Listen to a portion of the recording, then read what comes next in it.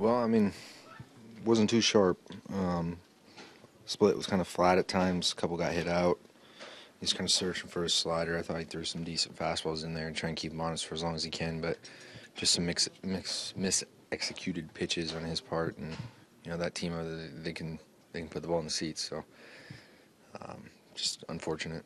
Things are flat, and he doesn't have that splitter.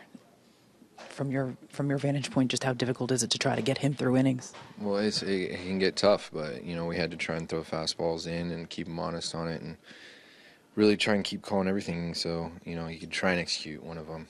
It just kind of didn't pan out that way. It's not the end result you would have wanted, but it seemed like you did a little bit of everything offensively: home run, stolen base.